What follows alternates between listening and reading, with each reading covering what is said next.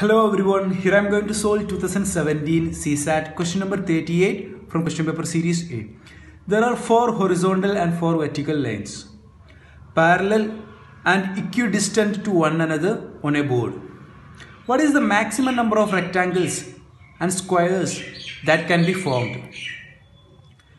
Here, there are 4 vertical lines and 4 horizontal lines which form some squares and rectangles. We need to count how many such rectangles and squares are there.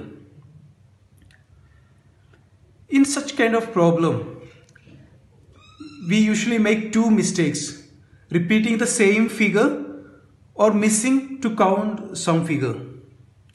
So to avoid that, we use a technique to count this. Like, this is a single squares.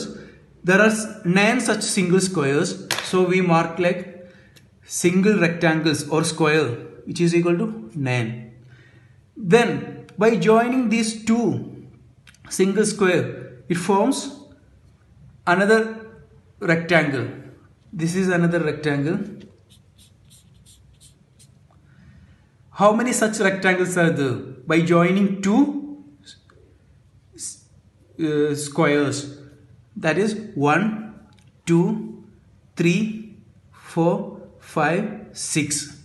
Similarly, 7, 8, 9, 10, 11, 12. That is 12 such rectangles are there.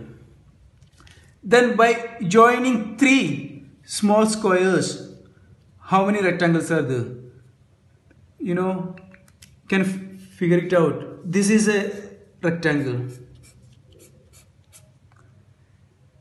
1, 2, 3, 4, 5, 6. Total 6 such rectangles are there. Then by joining 4 small squares, 1, 2, 3, 4. 4 such squares. Then by joining 6 units, 1, 2, 3, 4. Then by joining all these 9, we have a bigger square. So only 1. Then total number of rectangles or squares in this figure equal to 1 plus 4, 5, 9, 18, 30, 36 such squares and rectangles are there. Our answer is option C, 36. If you have any suggestions, please do comment.